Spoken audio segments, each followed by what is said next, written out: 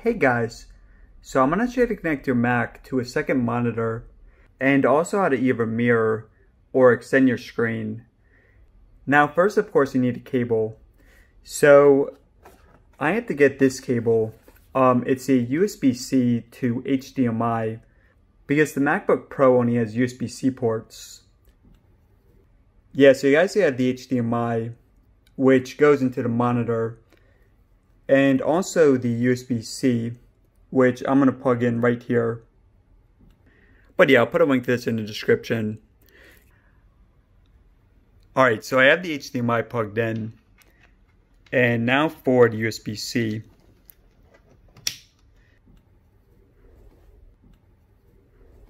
Now, give it a few seconds. You might need to turn on your monitor. But yeah, give it a few seconds. And for me, the monitor automatically turns on. Now by default this should be extended. So just for example, if I bring up Chrome on my main screen, the Mac, and then if I drag it, so you guys see now we have it on the second screen.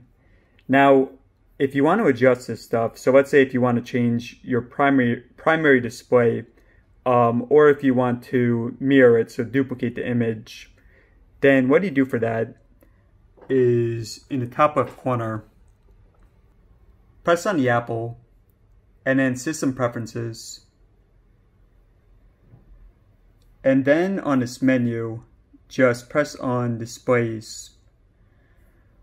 Alright, now you guys should have this second tab right here. As long as you're connected, you're going to have this Arrangement tab. So press on that. Now, if you want to mirror the displays, so you guys actually see now, for me on the second screen, I have some additional options here for the display. But going back to the main one, if you want to mirror them, so duplicate it, just press on this button. And now it's the same thing. Let me just zoom out. Now it's the same on both. Now I'm going to check that back off. Let me undo the mirror. Okay, so now we're back into extended. So you guys see right here. Now let's say if you want to change your primary display or change where the second monitor is positioned. So for example, below it, above it. So in this case it's below it. I don't have.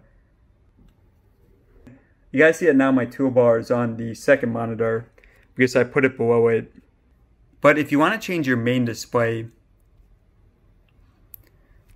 then you guys see this white bar right here.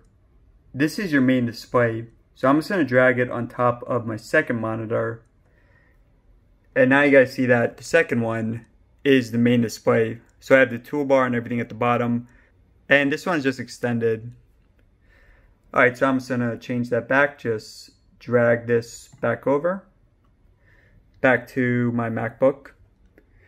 And yeah guys, all there is to it. So hopefully this helped out.